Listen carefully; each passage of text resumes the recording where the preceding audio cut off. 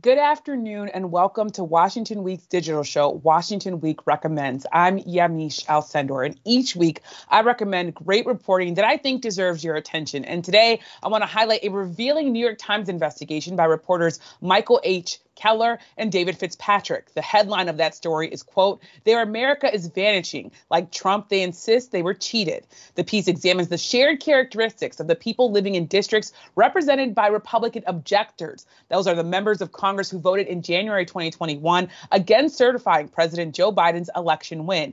And Michael Keller joins me now. Welcome to Washington Week Recommends. So glad to have you here. Michael, I want to start off with just reading some of the incredible reporting that you did. You and your colleagues wrote, quote, "A shrinking white share of the population is a hallmark of the congressional districts held by the House Republicans who voted to challenge former President Trump's defeat." A New York Times analysis found a pattern political scientists say shows how white fear of losing status shaped the movement to keep Trump in power. The portion of white residents dropped by 35% more over the last 3 decades in those districts than in territory represented by other Republicans. The analysis also found and constituents also lagged behind in income and education. So, Michael, just break down the meat of your reporting. What did you find here? Sure. So we started a few months ago. We wanted to look at the House members who voted to object in this kind of historic vote to reject the results of the 2020 election. Some of my colleagues examined how the vote itself came about and the backroom deals that kind of shaped the nature of the objection. David Kirkpatrick and I looked at the districts and wanted to see this kind of bottom-up dynamic. What was happening here? What were constituents saying? And what, if anything, differentiated them from other Republican areas? And as you said, we found a few striking things, most notably that the white percentage of the population as a share was decreasing faster in these areas than in other Republican districts, and that income and education were lower. That was also tied to higher rates of mortality, which, as you can imagine, is kind of related to all of these things. And you talked about the sort of changes, and you broke it down a little bit there about the changes that the districts have seen. Explain a little bit more what those changes look like on the ground, because you had these incredible pictures of sort of racially diverse organizations and people who are meeting in these districts. I wonder if you could just break down sort of what are the changes people are seeing on the ground. Sure. Yeah. So we went to part of outside of Houston, Troy Nels' district, which is centered in Fort Bend County, which has seen pretty much a 30% percentage point decrease in its white population since 1990. They've gone from about 70% white to less than 40% in 2020, which is a pretty big drop. And that's largely driven by a rise in Indian American immigrants and large increase there. And so a lot of people said to us on the ground that the politics there are often shaped by some of these racial tensions. And even Troy Nels himself uses this line while he praises immigrants and says that they're real assets to the community. He also says that we need to build a wall around Harris County, which is where Houston is centered, which some of his critics and even some of his supporters say is racially charged. You also, in your reporting, as you talk about sort of the dip in white population, you talk about sort of mass exodus with some of these places looking like ghost towns. Break that down. Yeah, so the other place that we traveled to for this piece was in Southwest Virginia. And we had these kind of two different trends but they were in some ways related. And that was that these places had lower levels of income or education. One of the political scientists we spoke to said that our findings kind of echoed a lot of what their research said, which is that places that are disadvantaged or have lower levels of education may feel this kind of increased threat from this trend from a white majority to minority status. And as a result, some of those white voters may be more likely to reject democratic norms, such as election results or peaceful transfers of power. And in talking about sort of the fact that they might reject democratic norms, I want to ask you about that part. But what are they feeling like they're losing? When you talk to people, and you quote a number of people in this story, when you break down and talk to people, what is it that they actually articulate is that they're losing in these places? Yeah, that's a good question. I think they speak to a number of things. They say that they just couldn't believe that Biden got this many votes. One person that I spoke to said, you can drive. This was in Southwest Virginia. You can drive from the western tip of the state, nearly 250 miles east, and not see a single Biden sign. So I think from what they told me, that it really is kind of a conflict of what their personal experience is and something that just seems very different and foreign and counters their interest. One of the strong senses that I got when I was in Southwest Virginia was that region has really felt betrayed for decades and generations. There was the loss of the coal industry. And even at the beginning when coal was big, people told me multiple family stories of, prospectors came in and they, had these really predatory land deals, and they kind of took the mineral rights from under us. And, those same forces now are coming in and trying to tell us what to do politically. Or, the Democratic elites are trying to tell us that this was, the safest election in history, and we just don't buy it. So I think in a lot of these places, it's really not just about what happened in 2020, but how it fits this larger narrative where people feel like these interests are really counter to them and their family for many years going back. And talking about sort of the effect of this over many years, I want to quote one of the voters that you talked to, one of the residents that you talked to. His name is Don Demmel. He's a 61-year-old salesman. And he said to you and to your colleagues that his parents raised him to be, quote, colorblind. But then in the piece you say, but the reason for his discontent was clear. And it said, other white people in Fort Bend, quote, did not like certain people coming here. It's race. They're old school.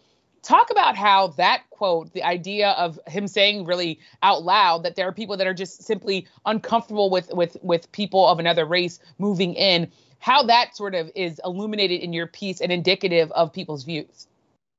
Yeah, I think, he was speaking to, as we say, in the area around Houston, and was very clear that, he didn't have these views, but that it was, kind of the commonly held, old school view that this was different. And I think, as we spoke about in the piece, there has been a large influx. We visited, my colleague David Kirkpatrick visited, a mosque, large mosque complex there. And I think for people walking around from what used to be a kind of rolling farmland is now this more urban area, and certainly urban with people that historically did not look like how they did before. I think it speaks to that difference and what people are confronting now. Mm-hmm. I want to read some more of your article. It's for people that are watching. You wrote, quote, because they are more vulnerable, disadvantaged, or less educated, white voters can feel especially endangered by the trend toward a minority majority, said Ashley Jardina, a political scientist at George Mason University who studies the attitudes of those voters. And you quote her saying, a lot of white Americans who are really threatened are willing to reject democratic norms, as you've said. She also said because they see it as a way to protect their status. You go on to write that right-wing media commentators sometimes assert that liberals are conspiring to increase the number of non-white voters in order to, quote, replace white ones. So I want to first start off with the end of that, which is talk about replacement theory, talk about what that is for people who maybe aren't familiar, but also how that connects to all of your reporting. So replacement theory is this idea that there's a conspiracy to replace the white population with non-white people, which obviously is a false conspiracy theory. What is true is that the share of the white population of the country is decreasing and has been for decades. And I think it's estimated by around 2044, the country as a whole will be minority white. What we found in our analysis was that there are 12 Republican districts that have already seen that change come about. They've already gone from majority white to minority white for the last 30 years. 10 of those 12 districts we found are represented by objectors. So I think part of what our reporting, what was interesting, was trying to look at these places that may kind of have already passed a threshold that the country as a whole is going through, and seeing, what is it like for people that are there that are kind of living in this future, or, seeing things that are happening that are different from other Republican areas. And I think that was, I think, one of the surprising things for us in this reporting, which is, on the face of it, we weren't sure if we were going to find really much of anything. What does a vote to reject election results really have anything to do with demographic change? So it was surprising to speak with, to see those correlations, and then to speak with political scientists like Ashley Jardina, you mentioned, at George Mason University, who had said that, these are actually, in some cases can be related. It's fascinating when you do the actual research and find the data and do the reporting to say there is a link here. I want to ask you about, and this is maybe a little bit outside of your article, but it's this question that kept coming to me, especially as I've covered Trump supporters and other voters for a long time. There's a lot of talk about economic angst within the white community, but obviously, and in some, I should say more, that data has shown Black Americans, Latino Americans, Native American Americans, they often make less money and they often face more economic challenges at times. Did you find, or have you found, sort of political scientists who can answer the question, well, why aren't Black Americans flocking to breaking democratic norms? Why aren't we seeing more Latinos saying, and I know that they've had an increase in the Republican Party, but do we see the same kind of willingness to embrace a breaking of democratic norms by Black people and Latino people who arguably have more economic challenges? That wasn't a focus of or a part of our findings and what we were looking at or what we found. What we did find, though, is, as I said, there were 12 of these places that switched from majority to minority white. There are certainly other places that have gone through that are represented by Democratic representatives. So these changes are not unique, but there is a different reaction, perhaps, among people there. And I think that is what research like Professor Jardina's bears out more. That I think what her research has found is that it is more of a sense of a white consciousness, sense of white identity that could lead people to feel more threatened with a loss of that status. Certainly. Okay. I want to also ask you, you brought up the Islamic Center, and I want to ask you a bit about that. What issues during your reporting did you find were sort of major voting issues for Asian Americans and Muslim American communities? Because in your article, you talk about the fact that this Islamic Center in Sugar Land, Texas, it is inundated oftentimes with candidates who are hoping to speak there, hoping to make their pitch to those voters. I think what was pretty universal was people were generally concerned about kind of kitchen table issues. I think I heard a lot when I was in Virginia about inflation. I think, as we wrote in the piece, a lot of the Republicans there think they can appeal to voters who are business owners, which are a lot of them in the immigrant community there, who want kind of, more traditionally, say, business-friendly policies or taxes were some of the main things that came up.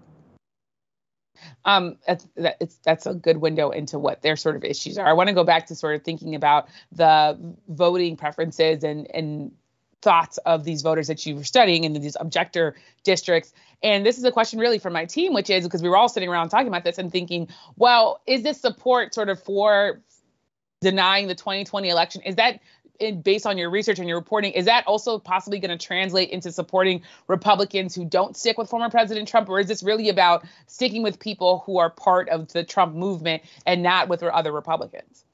Well, that was one of the things that we wanted to look at in examining this vote, which I think at the time was, overshadowed largely by what happened with the violence on January 6th. But we wanted to kind of take a step back and look at it, because at the time you saw a lot of Republicans really trying to, maybe distance themselves from their vote. But now, some 20 months later, it really has become kind of a badge of honor, or even in some cases a requirement for, advancement to higher office.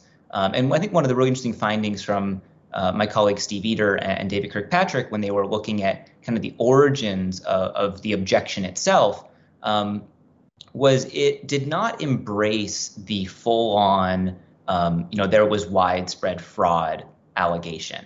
it was kind of a very narrow constitutional argument that was crafted by Mike Johnson of Louisiana, giving his colleagues what he called kind of a third option, that here you can object to the results by saying that these states didn't follow the proper constitutional procedures when they changed some voting requirements because of the pandemic, kind of giving a way to very kind of legalistically say, all right, we don't like the process here without embracing the full-on fraud allegations.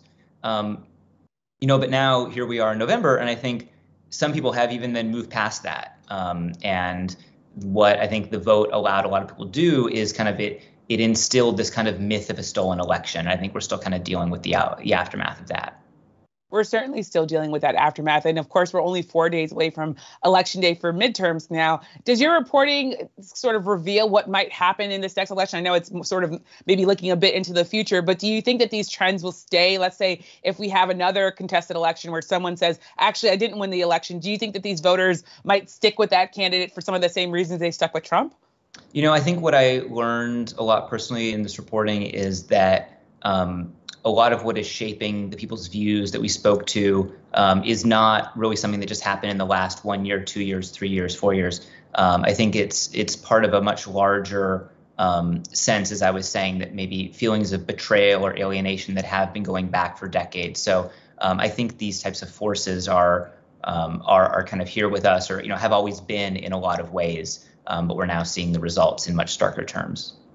And it's in some ways the quintessential question of former President Trump, which is he was able to really connect with people who were economically disadvantaged, even though he himself was a billionaire, or as some people would say, a millionaire. The point is that he definitely had a lot more money than the people who were coming out and saying, he sees me, he hears me. Being at those Trump rallies, people really felt like Trump was speaking to them. Now, of course, there's news that former President Trump is eyeing maybe making an announcement about running in 2024. I wonder if, just based on your reporting, whether or not you think that these folks will still stick with him, whether they will kind of continue to embrace some of these things that you say is sort of informed by decades of their life.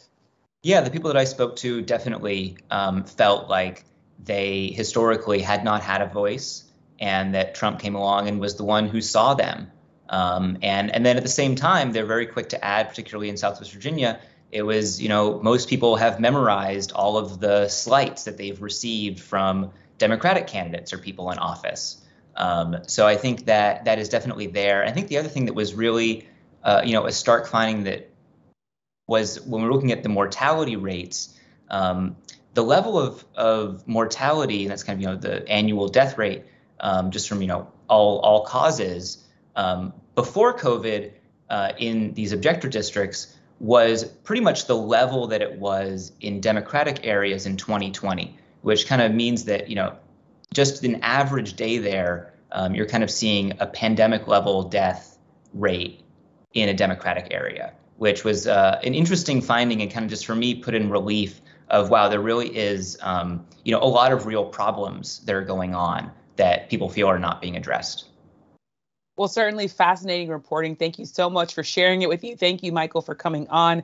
And thank you all for watching Washington Week Recommends. You can find us here every single Friday at 12:30 p.m. Eastern. Be sure, of course, to also tune in to Washington Week tonight on PBS. We have to say it again, with just 4 days to go until Election Day. It's sort of blowing my mind. We'll look at the latest in the battle to control Congress and both parties' closing arguments as key races tighten. Thank you so much for watching.